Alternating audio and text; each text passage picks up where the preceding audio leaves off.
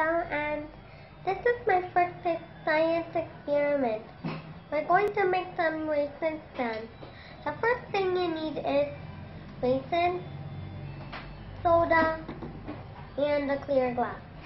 So the first thing to do is you have to pour the soda into a clear glass.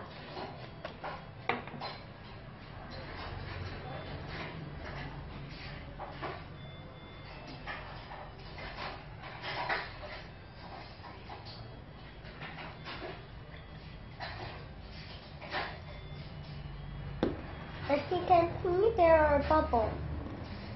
The soda is carbonated, and the bubbles are actually carbon dioxide. I will put in one by one some raisins.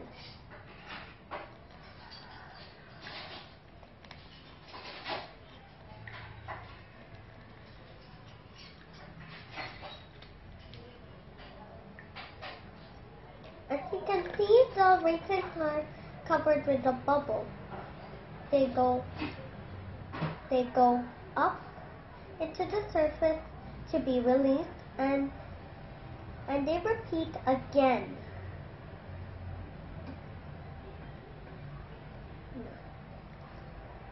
So they repeat upwards and downwards.